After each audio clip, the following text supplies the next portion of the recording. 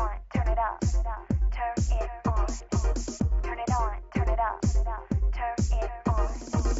Atlantic City, always turn on, turn it up. The Atlantic City Hilton, located on Sovereign Avenue, has worn many hats. It was originally built by Steve Wynn as the Golden Nugget. Bally's acquired it several years later and renamed it the Grand. Now, the Atlantic City Hilton is owned by Colony Capital and is the sister property to Resorts Atlantic City. The Atlantic City Hilton is the only Atlantic City casino to be awarded the 4 Diamond Award from AAA for the past 10 years.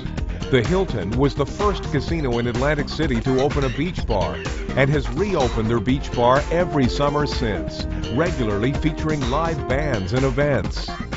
On an ecological note, the Hilton is also a regular nesting site for area peregrines who lay their eggs there annually.